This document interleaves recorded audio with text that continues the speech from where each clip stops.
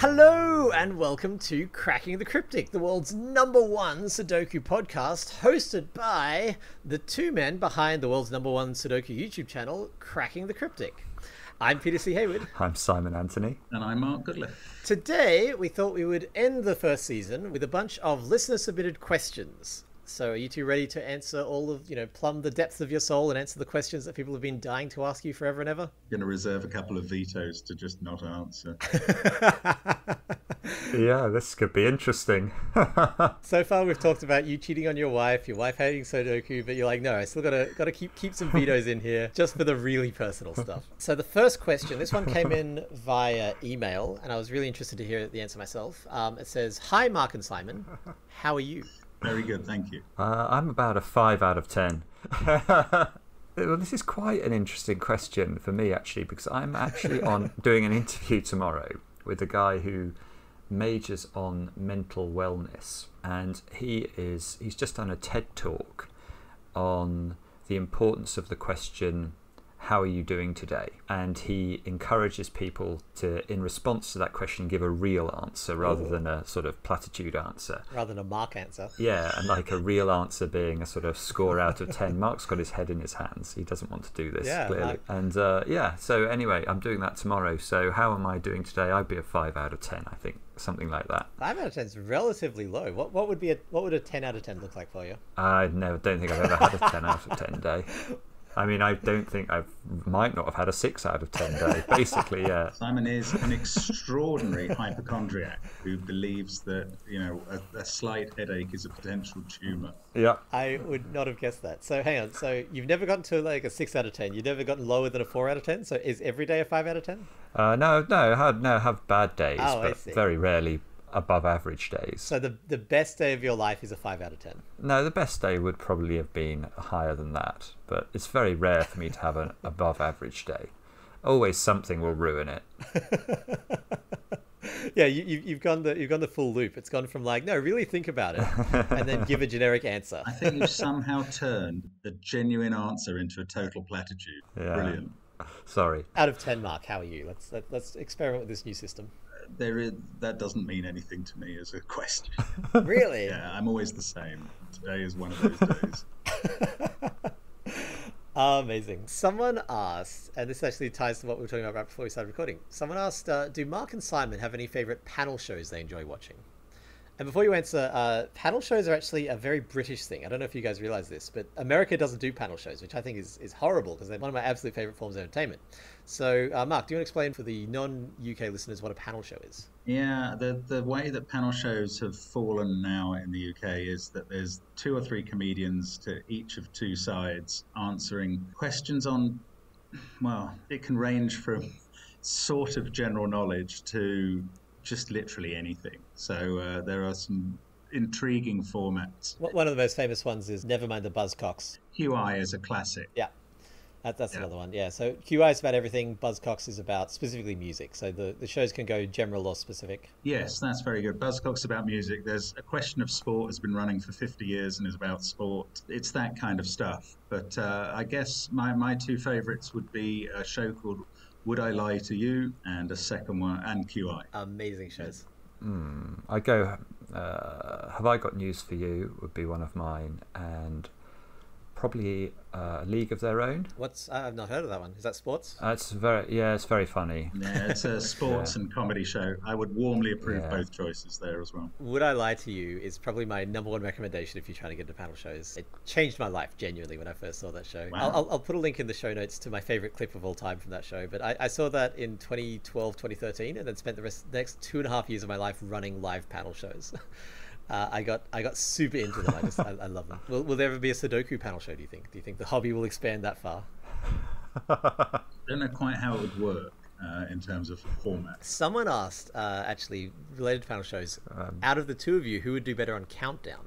Well, we can. Well, Simon would, because I've given it a go and didn't win my episode. You were on Countdown? Yeah. I came up against a series winner who has rubbed salt into the wounds by apologising for beating me as his 8th victory and becoming a fan of Cracking the Cryptic for a while. Countdown, again, for those not in the UK, is a show where they're given two tasks, basically. One is they get given a string of numbers and a result, and they have to use mathematical operators to turn those numbers into the result. And the other one is sort of a Wheel of Fortune thing where they're given a string of letters and they have to find the longest word within those letters. Is that an apt description? Yeah, that's pretty good. Countdown aficionados would be very impressed by the fact that I built up a 26-point lead against a 7-time winner. And anybody would be very unimpressed by the fact that I then lost that lead. When were you on? What year was all this? It was, yes, about 10 years ago, maybe a little longer now. Is it online? You can find it. You can find it online. Yeah. There's a little clip of the final game, the one that's slightly different from the ones you describe, a 9-letter anagram conundrum. Which had I got that first, I would have won the show, but my opponent got it in 1 second. Wow. Which didn't really give me much of a chance. Yeah, so I don't know if I would do better than Mark, but I do know that neither of us would hold a candle to Sam Cappleman-Lynes, who is of course fairly famous in Sudoku circles. And Sam got to the season final 2 seasons ago and was absolutely startlingly good. And we can say that as people who do so many crosswords, we ought to have an immense vocabulary we could draw on for the letters rounds of Countdown. But some of the words that Sam came up with were quite extraordinary and very impressive indeed. So, and to put it in context, to get to the final, you have to be one of the 2 best out of about 150 people in each series. So it's pretty impressive. Were you in the final? No, I got, because the format works such that if you don't beat the reigning champion, you just go home. So I did 1 show. Gotcha. Have you ever applied? Lost by 5 points and went home or something. Simon, have you ever applied to go on Countdown? No, I would be terrified. It's like things like Mastermind. In fact, it's a very strange thing, given what I now do for a living. The fear of public ridicule is strong in me. It does seem to haunt you. This comes up a lot. And yet I expose myself to it every day. But I feel at the moment I have some degree of control over it because, if I muff up a puzzle, I can just turn off the video and no one sees it. So that's fine. But it's not really fine, but it avoids it avoids all the ridicule that could come my way. I find that intriguing. Yeah. I'm absolutely certain I thrive under the pressure, including the pressure of just recording myself solving Sudoku. I mean, my best example of this is I also appeared on University Challenge, another panel show. You may remember many years ago. Simon thinks I bring this up at every opportunity, and I'm proving I do. He makes me watch it every time I go round there, and then he sits there and shouts out the answers. It's like you've watched this 300 times before. I know you know the answers. But the show first aired about 6 months after I'd filmed it, and I was watching it, and they asked a question. I thought nobody would know the answer to that, and then I watched myself answer it. And I was very confused. Really? Have you two done any other TV appearances other than Countdown and? No, that's it. Yeah, Mark's been in Bridget. He's been in a movie. He's been in Bridget Jones's Diary. I'm in that film for 2 seconds as an extra. Thrilling. Can we put a challenge out to the listeners to round up all of these media appearances that you two did? Because I would love to see them. Well, that's. I think there are none for me. So, but Mark has got some good ones. Was being an extra a thing you did regularly? No, not at all. I just found out this was shooting that evening and went down to have a look. And because I was dressed differently from all the other extras, because I was wearing my work suit, the director of extras decided that I must be an extra and asked me to do something. Did he look at you with an American accent and say, you got star power, kid? Well, no, I mean, I deliberately stood near where the extras were in the hope that this would happen, but I didn't expect it to happen at all. Any I was effectively an unpaid extra. Oh, lovely. I used to do extra work for a living, but it was all Australian stuff. So my mum would go and watch whatever I was in and try to find me in the background, but no one else ever saw it. What was the biggest thing you were in, Peter? What would we know? Oh, for you guys, probably Neighbours, actually. Oh, wow. Brilliant. How many episodes? Probably 4 or 5. Again, just like a blink and you'd miss an extra. So Neighbours is a very big deal in the UK. In Australia, it's not at all. In Australia, it's just we make a show, and for some reason, they like it in Britain. And so when you're doing extra work, it's like, okay, do you want to do something exciting, or do you want to be on Neighbours again? And I was always like, I'll do Neighbours again. That's fine. I put together a little a montage of my appearances. So it's just me walking past the camera, and then 2 scenes later, walking past the camera. This is before the blue beard, so I'm a little less easy to spot. Gosh, that brings back memories for me, because when I was at university, my entire university life was basically it revolved around Neighbours and Home and Away. I had to be in my room to watch both of those things. There was no video recording at that time. And I was so addicted, especially to Home and Away, that I just couldn't miss it. I'm afraid I've never seen either of the shows, Peter. I'm sorry. That's a stunned silence. It's the thing about this podcast. The reason I wanted to do it is just to engage with you guys in a way other than Sudoku, and it has been an absolute journey of because you give across this certain persona, each of you on the show, on Cracking Cryptic, you give across this certain persona, and then we come in and chat, and it just blows that persona out of the water. It's ridiculous. I'll also tell you that at university, in my final year, I reckon I was conservatively playing 4 hours of pinball every day. Did you quit because you were only third best in the world? Very good. I reckon at that time I was actually quite good at pinball. I used to absolutely love it, and I could make a pound last for hours and hours and hours and hours and hours, and it was I just loved it. And it was because I was really stressed about my exams, because I'd done no work because I was playing golf all the time. Rather than actually do work, I just played pinball, because that would allow me to forget about the fact that I wasn't doing any work. Do you own a pinball machine now? I do, yes. Did you have a favourite? Yes, I do, definitely. Star Trek: The Next Generation. I also enjoy the Addams Family. I mean, the pinball collection is quite a big thing. It's you have to pay a lot of money for a very good pinball machine nowadays. I've actually helped fail to carry Simon's pinball machine down the stairs. Yeah, it is. A pinball machine weighs a lot of, I realise that. Oh yeah, listeners, they're huge. Yeah, they weigh a lot. So which one do you own? Star Trek? Star Trek, yeah. It's a magnificent thing. It really is. I was probably in my 20s before I learned that pinball machines have a plot. I had no idea that they had levels, and you could advance through the levels. I thought it was just hitting buttons and trying to stop it from going to the bottom. But there's specific I'm going into game design mode now. There's short-term goals and long-term goals and combos and all kinds of stuff. Oh yeah. Star Trek: The Next Generation is incredible. You've got to get to the final frontier, and to do that, you have to have control of your pinball. Let me tell you, it's all news to me. You got to get to the final frontier. Yes, which involves so there's sort of I think there's about 8 missions that you have to do. So you've got to keep your. What is the final? Hang on, because the whole quote is that space is the final frontier. Yeah, but if you get to the final frontier, you get basically an unlimited multi-ball, which is that's. No. I'm not talking mechanically. I'm talking thematically here. What? So is the whole game on Earth until you hit the final frontier? What's the? No, it's in space. The final frontier, I think, is somewhere in space in the Star Trek universe. Space is the final. No, I think. Well, you're just going off the quote. I don't think I. Yeah, maybe I'm misunderstanding. I thought that the frontier of the Old West was trying to explore the Old West and. Oh, yes, I see. So you're worried the pinball machine is just all on Earth, and then you finally get to space if you sort of master it. Yeah, because the quote is space, the final frontier. We've explored everything we can on Earth, and now we're entering the final frontier, which is space. And they've clearly, maybe I've misinterpreted, but it sounds like the pinball machine creators misinterpreted that. The final frontier. We'll put that at the end. I've got to look up. I've got to look this up now on Wikipedia. I have a question for you. Do you know what countdown is called in Australia? The French show that it originated from is called Les Chiffres et les Nombres, the letters and numbers or something. So I'm going to guess letters and numbers. Letters and numbers, correct. Which, when I discovered they were the same show, I was very disappointed in Australia's naming ability. It's such a literal, Countdown has some theme to it. It has some stakes. It's evocative. And then in Australia, we're like, well, there's letters and there's numbers, so let's just call the show that. Any luck, Simon? No, I got nowhere. I got a reference to the quote, and then I was going to have to do some real digging. Wikipedia doesn't cover the pinball level.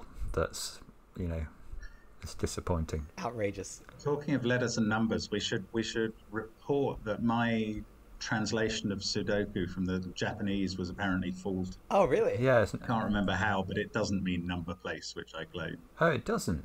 I thought it... No, it's something slightly vaguer. I can't... Somebody did comment on one of the podcasts, but I can't remember the detail. It was something more beautiful, and then you made it very, very literal. like countdown. Yeah, I was going to say, you're in charge of renaming shows for the Australian market. So someone wrote in and asked for the origin of some of your catchphrases, such as bobbins or knowledge bomb or hey nori nori, etc. They're all Simons. I've just met a lot of strange people. Bobbins is an expression from the northwest of England where Simon claims he originated, which just means nonsense or tripe or something. But, it's a kind of replacement swear word. And Simon uses it effectively. Is this something that you actually say in real life, or is this something that you do for the camera? No, I would say it in real life. No, for sure. And in fact, it's quite interesting thinking about northern slang. I find myself more and more as I age looking back on those years in the north and remembering. I don't know. It's a completely different lingo. Like sweets were grots. And fights were scrap. Yeah, fights were scraps. Whereas grots actually in the south, so some parts of the south, I think are your underpants, but grots were sweets in the north of England.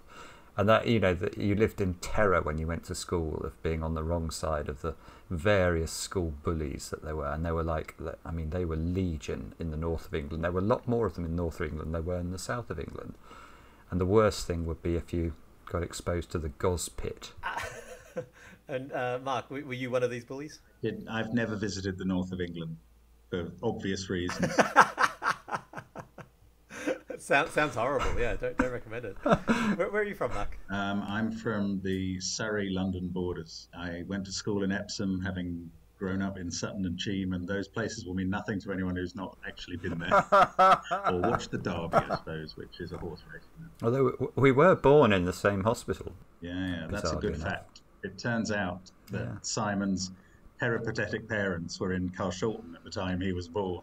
And that was kind of very near where I'd lived my whole life. So the only significant maternity hospital in the region is where we were both born. That's crazy. I just had to proof a board game yesterday. Oh, actually, I'll quickly do a plug. This episode is sponsored by Jellybean Games, including Night of the Mummy, which is the one I was proofing yesterday.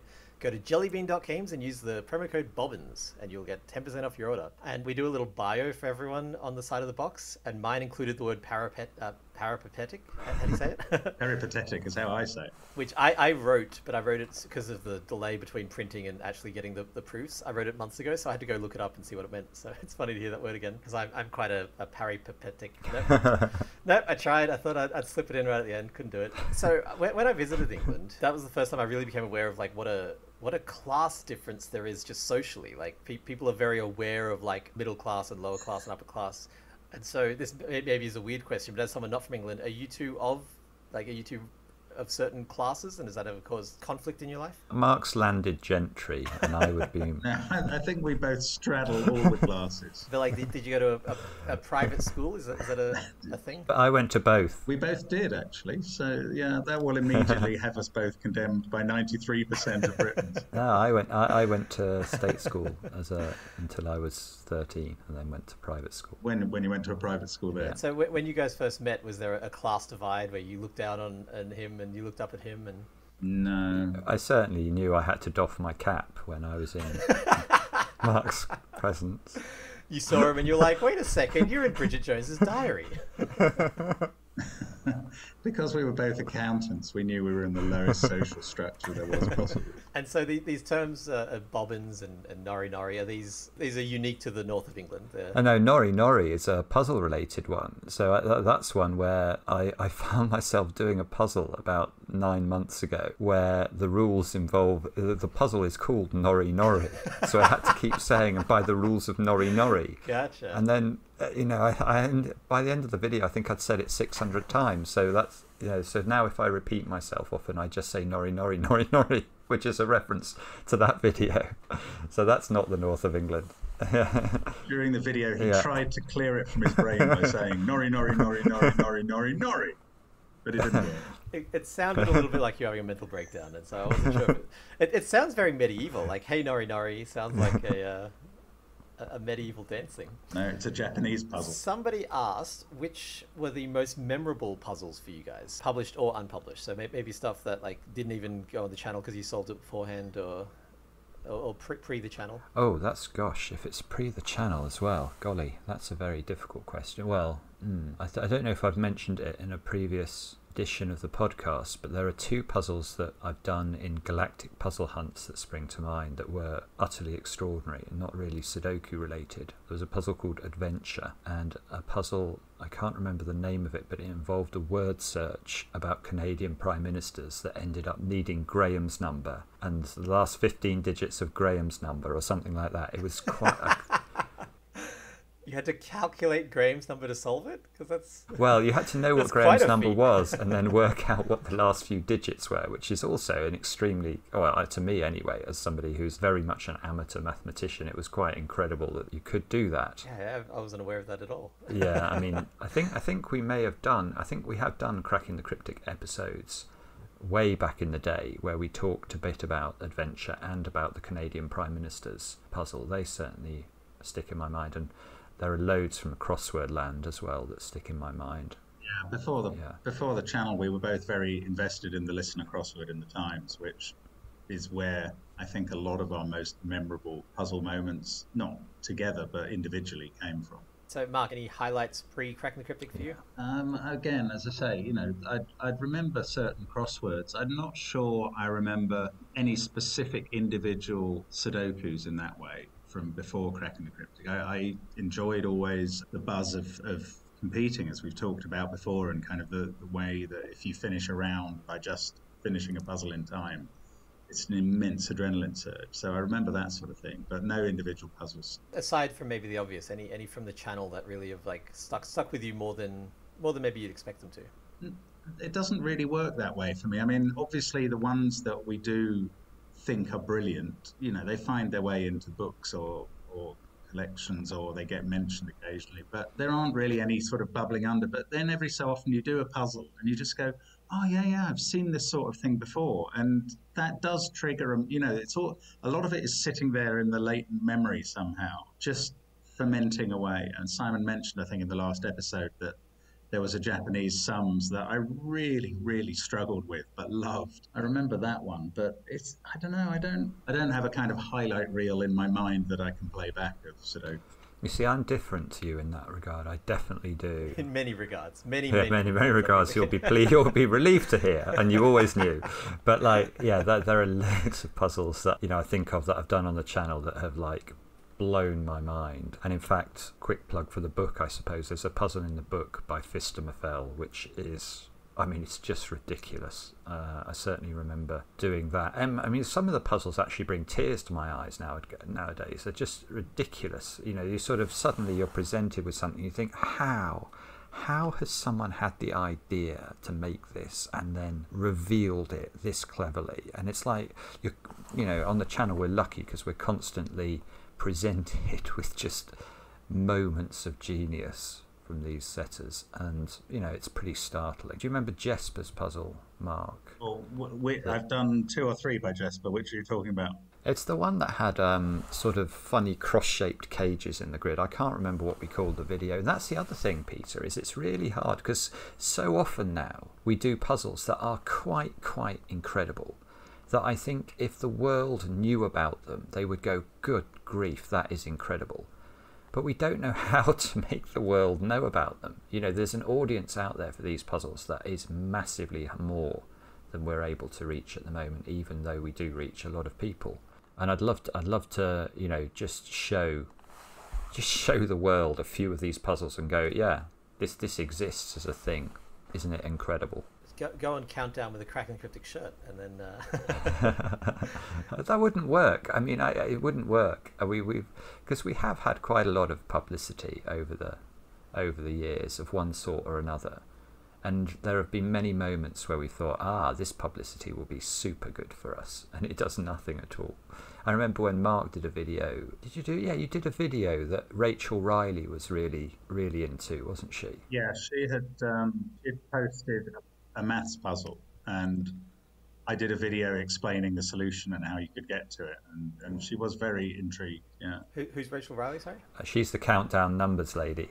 Gotcha. She is one of the hostesses on Countdown. So the woman who does the maths. She's an absolute genius in her own right. And she's got something like 600 or 700,000 Twitter followers. And she tweeted all about Mark's video, and we thought, wait, this is it. I think 5 more people watch the video as a result or something. Yeah, this is the lesson I learned from Night Crew, where I got a ridiculously stellar cast, and they all tweeted about it, and very few people listened. Yeah. Yeah. So yes, I can definitely sympathise with you there. So one person wrote in saying that when they first discovered Sudoku, they assumed that you were meant to do no pencil marks, no notations, just the final digits. And they asked if there was ever a time where that was a thing in Sudoku. Like, was that ever part of the process, or is there a class of Sudoku tournaments where they don't allow pencil marks? I thought it was an interesting take on the whole idea. It is a thing for some people. We had one guy who commented for best part of a year with complaints that we were using pencil marks, and then he would put his own order of solved cells without using them, and get very stressed with us. Might be the same guy.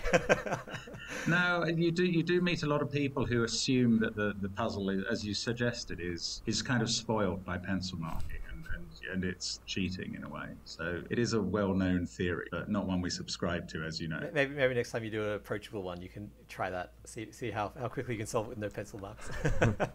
It's sort of like people play chess completely mentally. They just like sit down across a blank table and just say like this to here, this to here. It's a whole different way of thinking. Yeah, I thought that's so impressive. Absolute magic trick. It's incredible. Are you two into chess? Not Simon will have mastered it at some point in the past, I imagine. He's only a grandmaster though, so what's even the point? No, I never. What was your peak? Go on. You must have been top board at school or something like that. No. Oh, no, I did. I used to play it at school, but with very little distinction. I mean, I was in the school team, but there was. And we won England. But besides that, no, the guy actually who I played bridge with a lot when I was younger, and we did win the national championships with at bridge.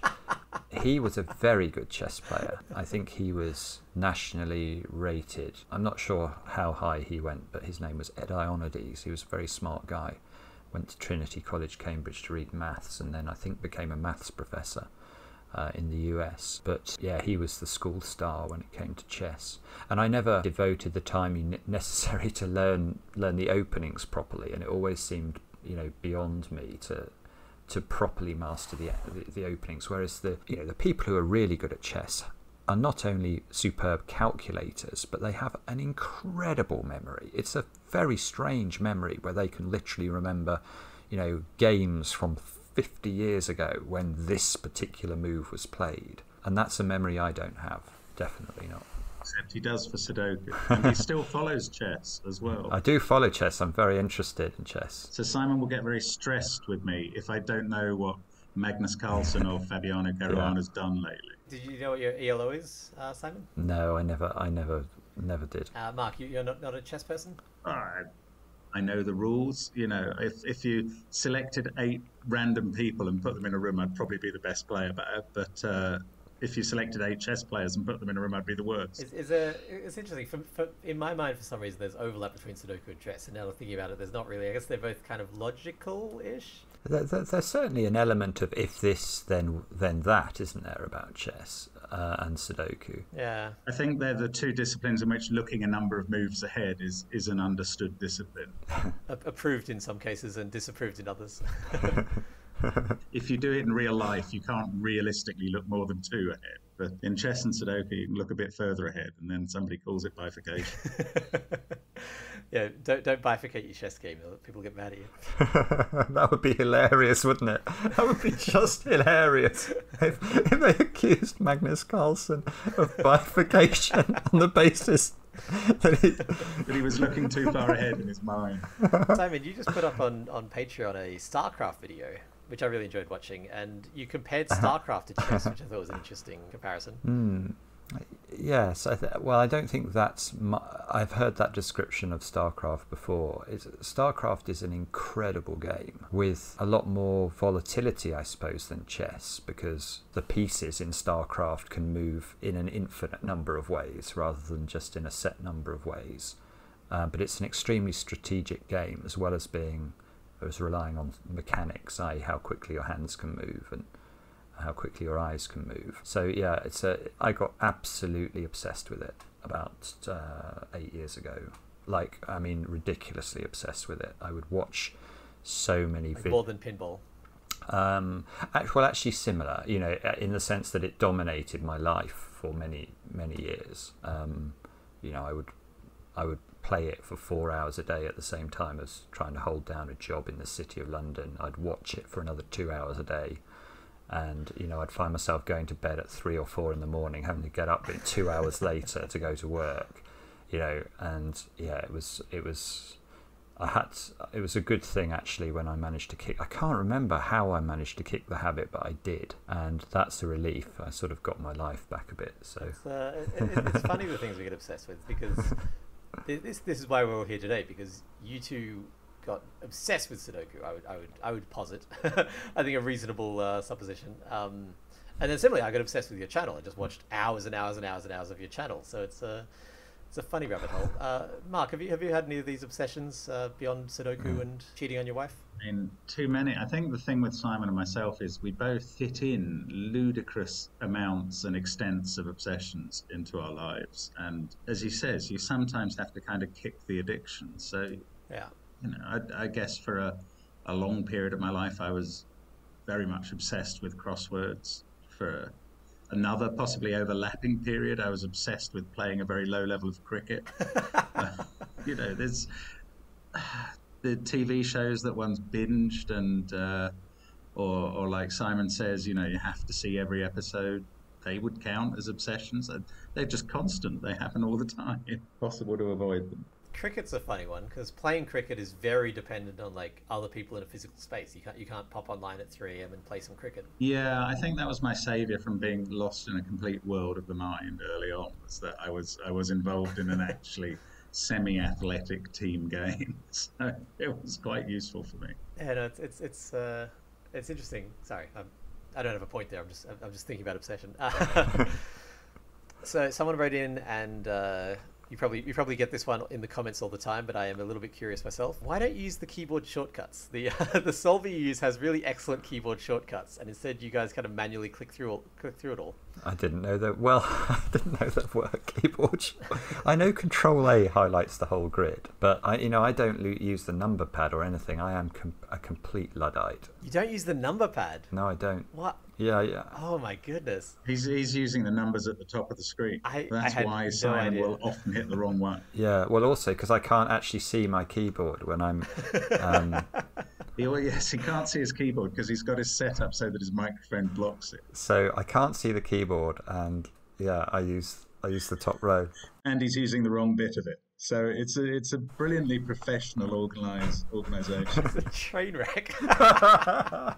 I guess the question about using the shortcuts, though, you do what you get used to, and everybody just does that more. Like, if there was a period when we used different pencil mark styles, and the ones Simon would put in the corner, I was putting in the middle, and the ones he would put in the middle, I was putting in the corner.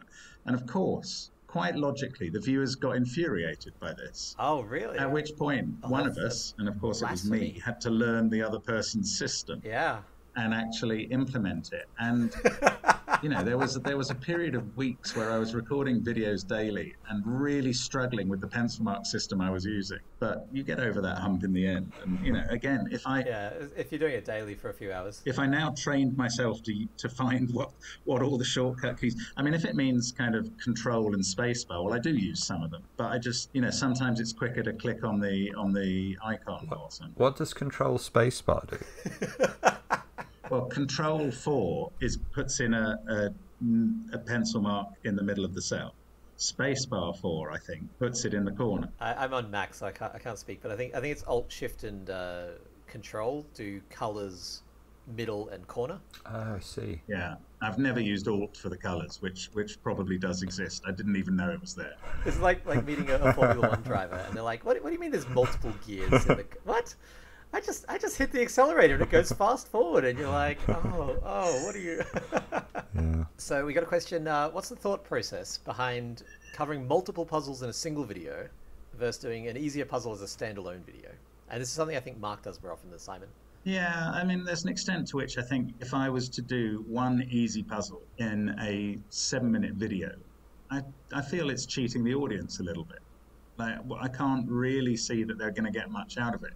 If I'm going to do easy puzzles, therefore, I'll do 3 or 5 in a go. And then they've got something to watch as I try and speed run them, or as we go through different things. And if they only want to try one themselves, that's fine. They can just click on one link and try that and watch my solve of that one. But I can't, it just feels like we do get comments if I've occasionally done an 11 or 12-minute video lately, and people do feel like, whoa, was that it? Like, yeah, that was it.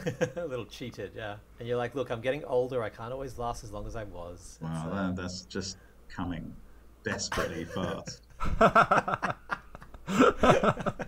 Someone asked, I thought this was a very cute question, have the two of you ever lived together or considered living together?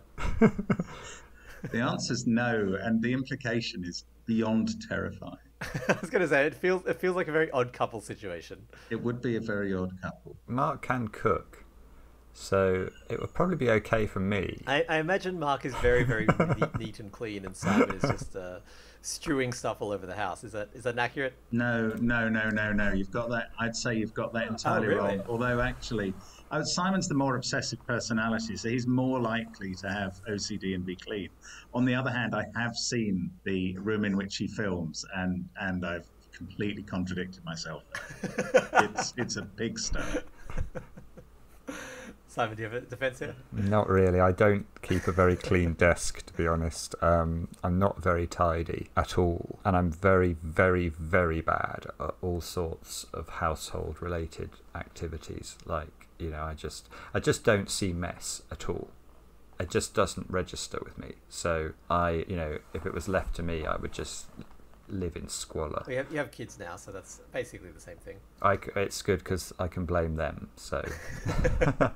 Yeah, but it's nonsense because I'm instinctively the same as Simon, but I have at least learned a few behaviours to try and deal with that. When you two met, were you single or were you already with your similarly named wives at that point? We both had partners called Anna at the time, but they weren't the same person. You've tried that on us before. Is this are you two married to Annas now, or is this different people? I am. He's not. I used to be married to Anna, and then I'm not married anymore to Anna. I was gonna say, you are married in general now, though, right? Yes, I am married in general to a different lady who's not called Anna. She's not called Anna. No matter how hard you try to make her, she's like, no, I'm not gonna. What do your wives do? What if they're okay with being talked about on a podcast? What are their lives like? Well, mine's incredibly amazing. Mine works in the city, and she sits at her desk all day long and just works away. What does she do? Sorry, you got cut off. She works for a fund manager. So she's in accounting as well? She is a qualified accountant, but that's not the day job. She's called a business manager. I couldn't describe exactly what that role is to you. Do you guys have friends who aren't accountants? Is that a thing you've ever considered? I don't know many accountants, actually, oh, really? apart from my wife and my business partner. Yeah. One person asked, and this is a bit of a controversial one, have you ever, and obviously don't name the puzzle, have you ever solved a puzzle, completed the video, and then been like, not going up, and just recorded a new one? Yeah. Oh, yeah. Is that common? Yes. I mean, that's common, because if it wasn't, the quality of the channel wouldn't be as good as we try and keep it. Yeah. That is commonplace. Does it often have more to do with the puzzle or the solve? No, it's the puzzle normally, actually. It's more often the puzzle, but certainly for me, sometimes the solve. If I've done what I think is a terrible solve of a decent puzzle, I feel the constructor would be as offended as he would be pleased to see the puzzle. So I feel I feel that most of the viewers would be disgusted. So I won't post that. But normally it's the puzzle. So in the past, we've talked a little bit about sort of how you met, and that was through, let me see if I remember correctly, that was through Simon reaching out to Mark and saying, like, teach me your ways, O Jedi Master. Correct. Sensei. Yeah, Sensei. And then how quickly from there did it turn into like a friendship? Like from there, when did you go from like, oh yeah, I met this random guy off the internet to like best man at the wedding? I think reasonably quick. I can't remember. This is 20 years ago. But I think it wasn't that. So I think we agreed to meet for lunch or something. And the thing is about us, we have so much in common. And there isn't, in real life, you don't meet very many people who have our hobbies. So when you do meet somebody who has your hobby, who is also not... The hobbies being Sudoku, crossword, dating people called Anna. yeah. Any sort of, puzzle-related stuff. Or, I mean, we're both very into sport as well. But, that's more normal. I think it's also, in terms of people who are as obsessed as we are with those things, we're not incapable of having lunch together and talking about it. Whereas, sometimes, or some of the people I've met, I'm thinking more about bridge now. In my past, when I played bridge for Cambridge, some of the people I was playing with there, you couldn't have gone out for lunch with them. It would have been impossible because, they wouldn't have said anything. They would have just sat in their anorak, sort of staring into space, looking slightly mad. And while Mark is prone to doing that, it's less frequent. Yeah, we do, I think, as well as share the same interests, we do share the same outlook on those interests as well. So, and that's a slightly unusual thing. I mean, I think there was... Can you dive into that? What do you mean by that? I think that we can be very much into what we're doing and obsessed by it, but at the same time realize that we look a bit odd to a random person doing that. And then either not care or, accept that and work out a way to deal with it together. So I don't know. We have very similar outlooks. I mean, I'm sure there was a period when Simon was very frustrated that it turned out I didn't have secrets I could pass on for crossword solving, but he got over that quickly. Yeah, I mean, it's true as well that we do have similar views of... There's a poem by Brian Bilston called Refugees, which is... I've talked about it on the channel. I may even have read it on the channel at one point or other. It's an incredible poem where if you read it forwards, it means one thing. And if you read it backwards, it means the complete opposite.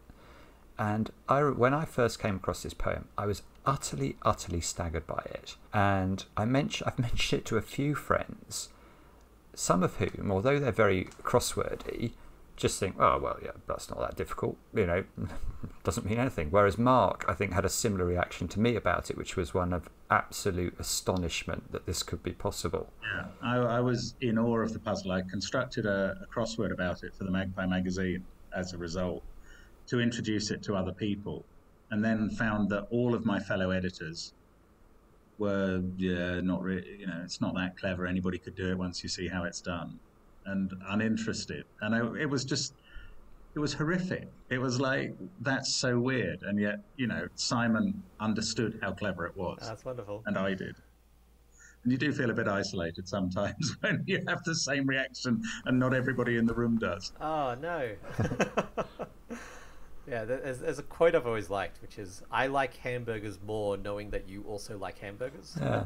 So like when you find someone who's into the same thing as you, that it not only is good for bonding with that person, it makes you enjoy the thing more because you have someone to share it with. Well, yeah, that's true. That's true. Although it's quite amusing how often Simon will assume that I have the same feelings as him about other things, and will... Chess and StarCraft? No, he doesn't expect that, but he does expect that I will understand what is, and I say in his opinion, but he believes objectively very good music or something. Mm-hmm. And, he won't understand that somebody else could not like some bit of music that he likes. It's interesting.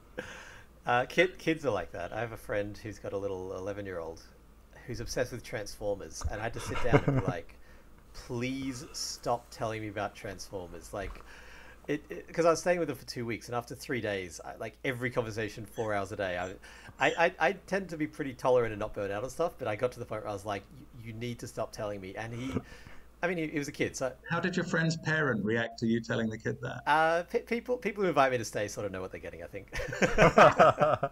and they were similarly frustrated because they were like, yeah, we've been living with this for 6 months. I used kid language. I said, you are not being a very good friend by telling me about Transformers. I want to be a good friend.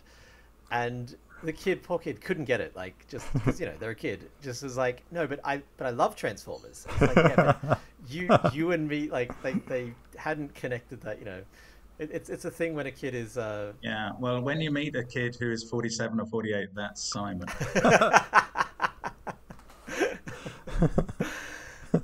Okay, so last question that I wanted to ask was, where do you see the channel in like 10 years? What are you looking forward to coming up? What are your plans for it? Golly, There is nowhere where we see the channel in 10 years. We maybe look 2 or 3 months ahead at any time. You going to wind it down? No. I don't think we have grandiose plans for world domination or anything like that, but we would like to keep spreading the gospel, basically. Yeah, I think that's right. I think something that we will look into a little bit anyway is streaming, but whether we stream Sudoku or not, I'm not sure.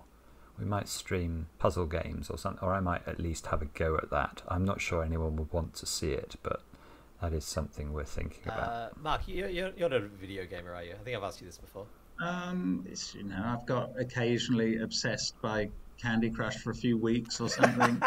It barely counts as being a video game. It's basically Sudoku. It's just stuff in a grid, except you're trying to repeat in the row and column instead of the opposite. No, I don't think I play any serious video games in the way that somebody would call themselves a gamer. So I want to end this final episode of the first season with something I've been obsessed with, and I floated the idea of doing a whole episode about this, and Mark was like, "That sounds interesting," and Simon said, "No, let's not do that." But I'm dipping it into the end, which is, I have been completely obsessed lately with the actual process by which people think. And this is something that's partially come about from watching your channel, actually.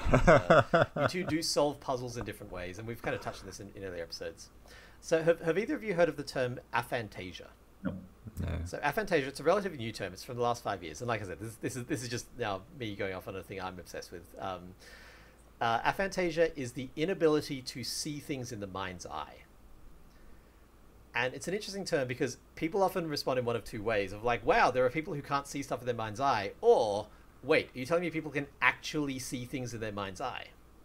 And so like everything, it's a spectrum. And so I'm somewhere on the aphantasia end, where when I heard people talk about, seeing something in their mind's eye, I thought it was a metaphor. I thought it was like, yes, obviously, the idea of seeing something would be nice, but we can't do that as humans. That's not a skill that we have.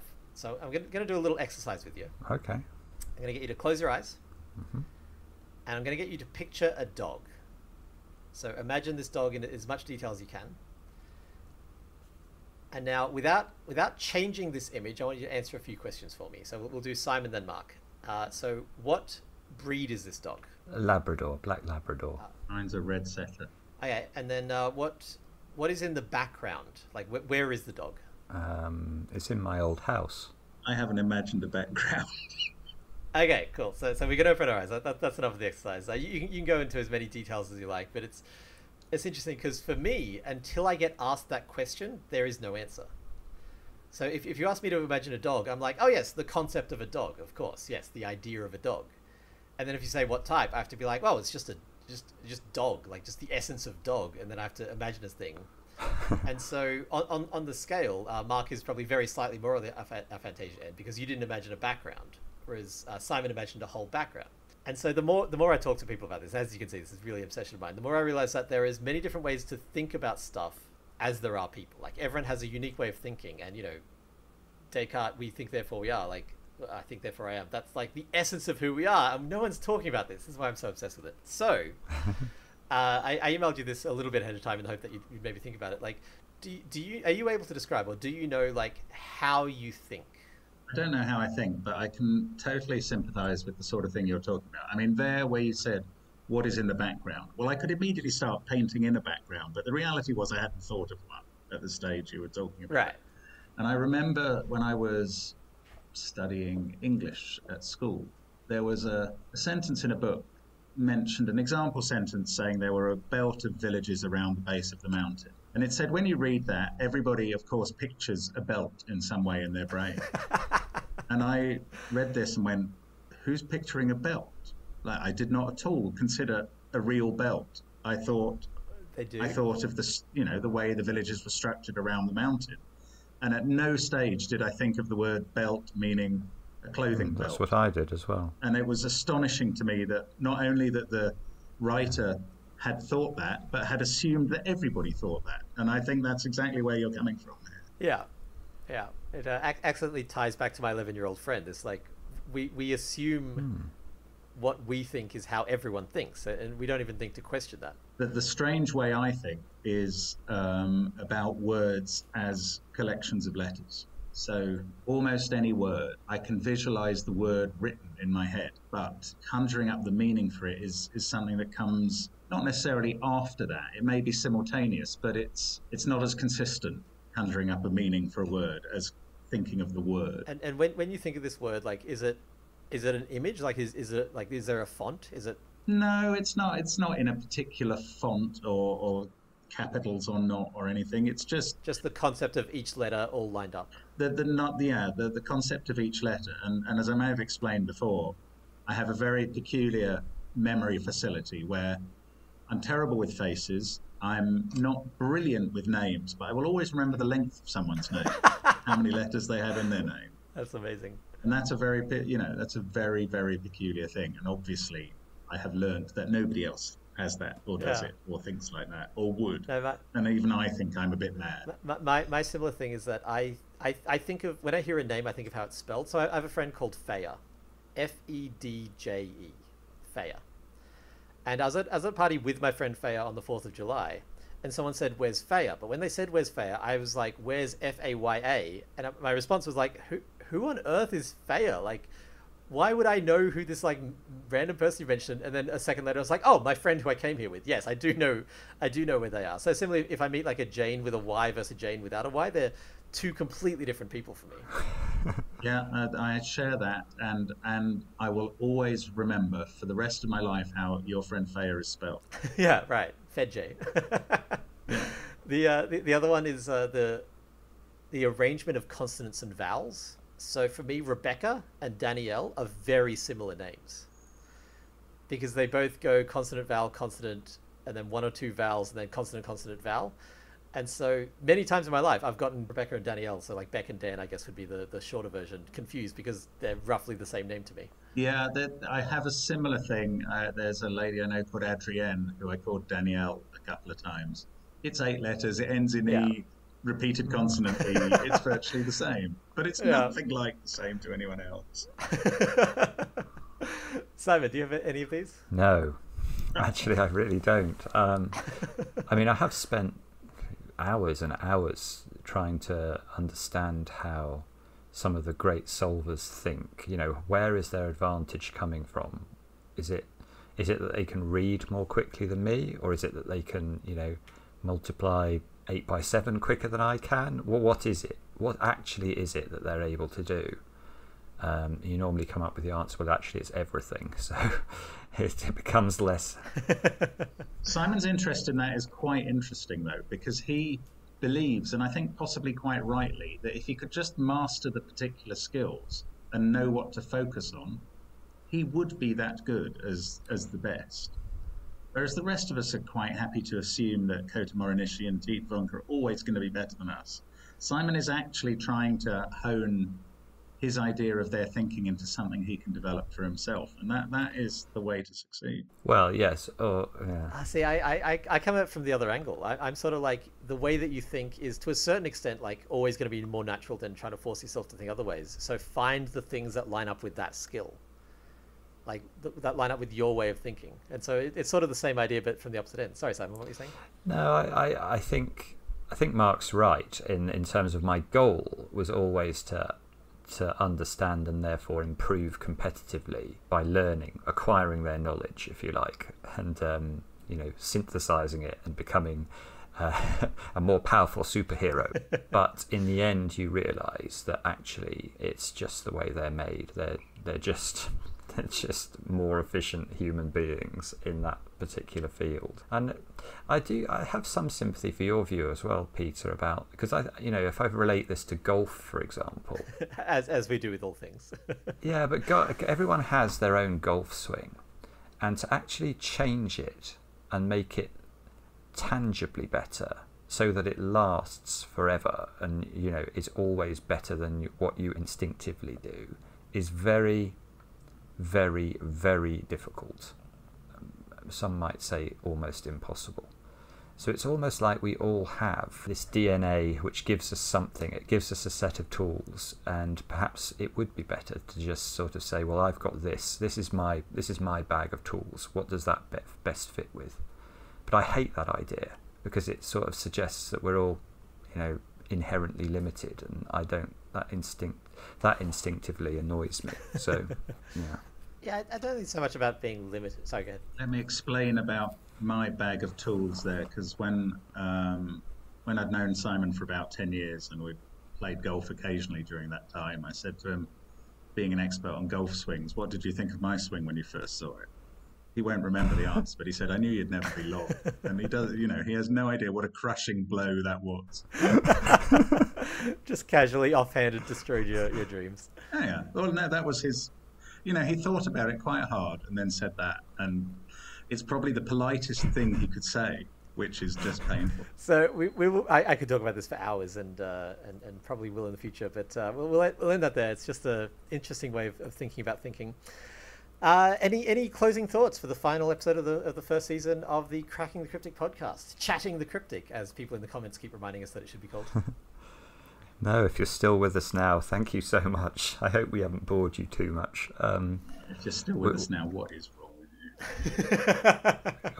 We're definitely we do enjoy it. I mean, that's the thing I've actually found, is that these chats are very enjoyable to do. So if people like listening to them, that's grand.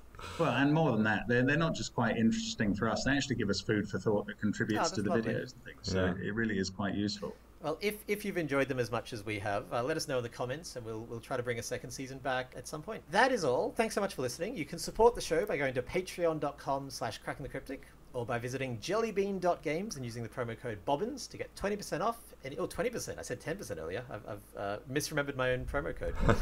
Any of our gorgeous, colourful, delightful games for the whole family. I would recommend the Masquerade series, which is Dracula's Feast, and coming out very soon, the one I mentioned earlier, Night of the Mummy, which is a logical deduction game for 4 to 8 players. So it's sort of like multiplayer competitive Sudoku with horror characters. So if that appeals, definitely check out Dracula's Feast, New Blood, and coming soon, Night of the Mummy. Leave us a comment or email podcast@crackingthecryptic.com begging us to come back, and that'll help us work out when to do the next season. Thank you so much for listening. I hope you've enjoyed. It's been an absolute delight to talk to you two, and I very much hope that we do a second season soon. Bye for now. Bye-bye.